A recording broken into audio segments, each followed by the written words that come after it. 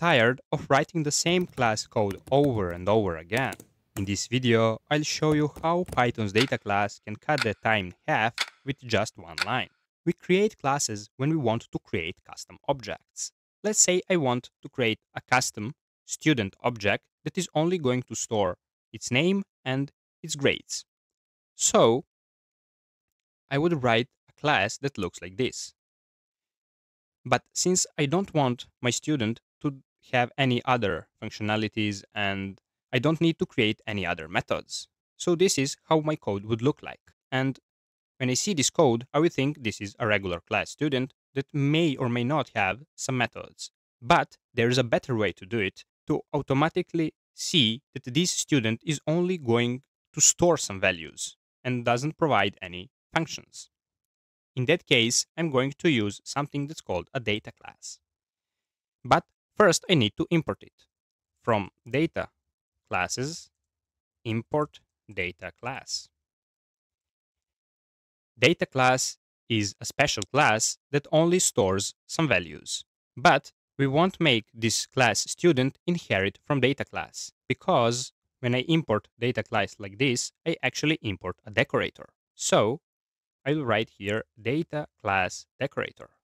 And this data class decorator gets one parameter, and that is the class below it, which is in this case student. So I actually pass this class student to this data class.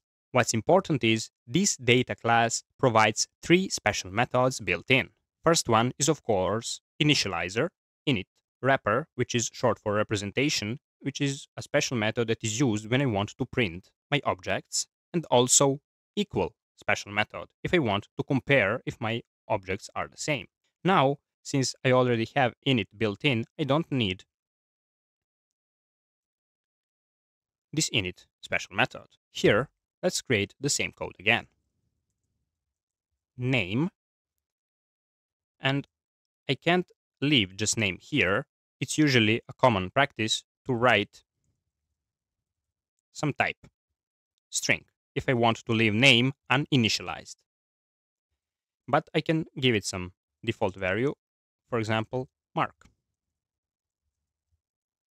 And grades, this should be a list, but the problem is I can't write here just these square braces and tell that this grades is a list. I have to use something that's called field.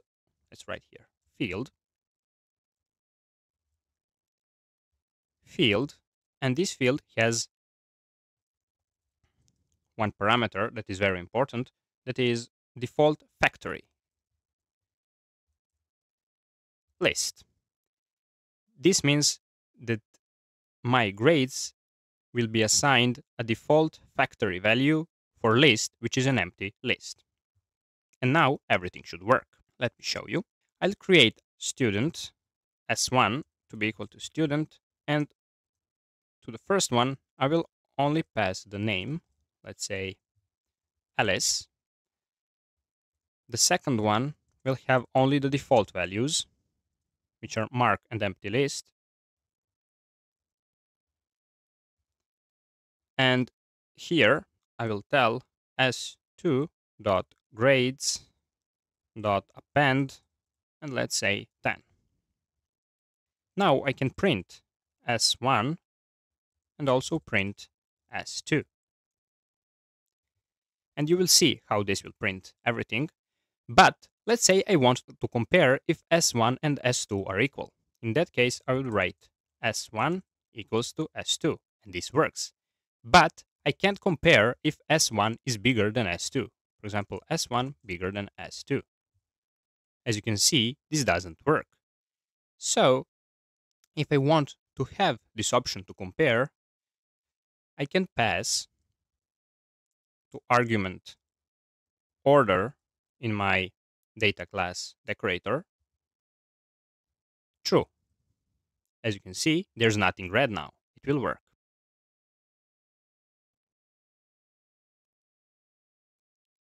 As you can see, student name Alice is printed and grades are empty.